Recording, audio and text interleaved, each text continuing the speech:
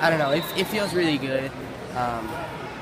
I almost got caught there at the end, so my heart's still racing a little bit, but it feels good. It's the first time I'm going to be in the finals, so I just want to do well. So.